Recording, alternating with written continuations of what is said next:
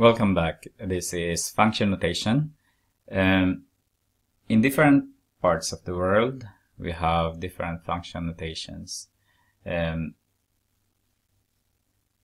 a beginner, we learned that we can use y is equal to, for example, x squared minus 2, for example.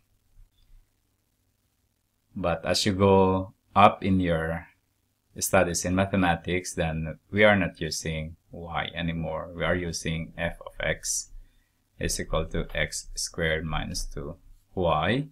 Because if I have another function here, y is equal to 3x minus f plus 5, for example, then I have the same y.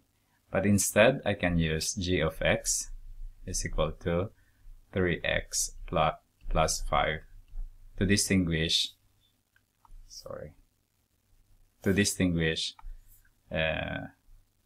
these two different functions.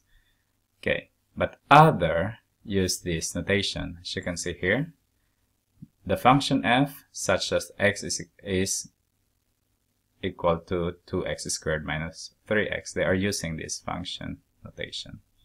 So if you can see that, then it is similar to this notation, f of x.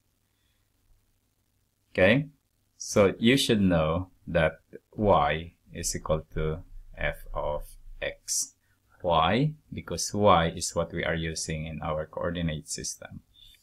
Other teachers or professors use this x, and then they don't write y there, they write f of x. But you should understand, because we have x and y coordinate. Remember that I wrote different functions, and I started with linear function.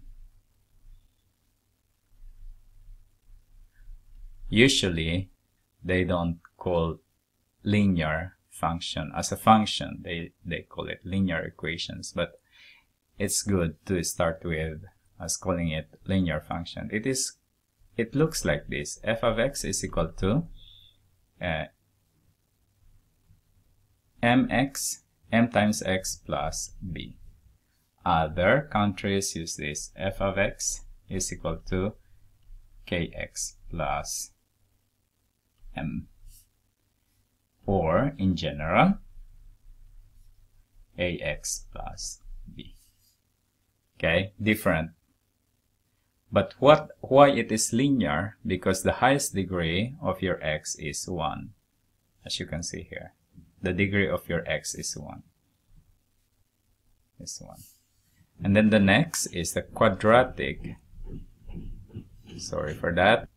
Quadratic function.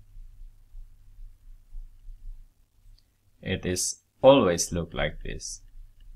It is ax squared plus bx plus c, where a cannot be 0. Okay? Well, as you can see here, the highest exponent that you have is 2. So you have quadratic function. So if you have polynomial function, third degree and up, polynomial function. Actually, linear function and quadratic function are also polynomial functions, but we distinguish them by their names, special names. Here now is degree 3 and up. Okay, it is always look like this. F of x is equal to ax raised to 3 plus bx raised to 2 plus cx plus d. And a cannot be 0. Why? Because if a will become 0, then we go back to the quadratic function. In quadratic function, if a is equal to 0, then we are back to linear function.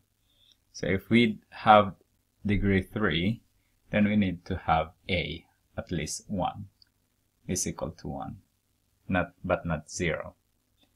Okay, and you know already degree 4, we have ax raised to 4, and so on. In general, we have f of x is equal to ax raised to n, where n is constant. Okay, and then we have the exponential function.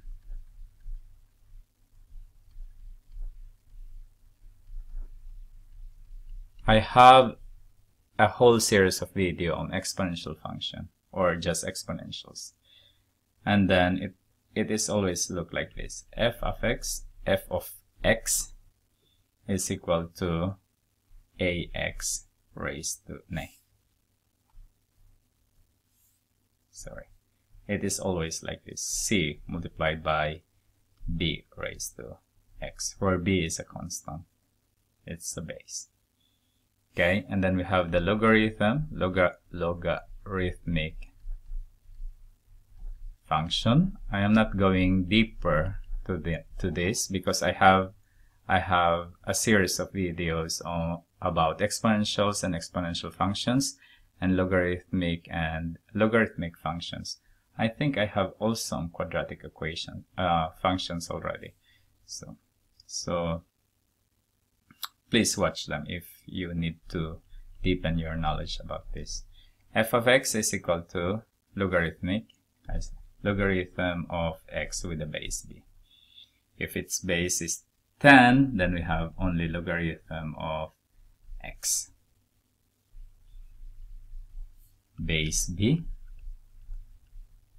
I meant other bases, and here base 10. Okay, and then we have the rational function.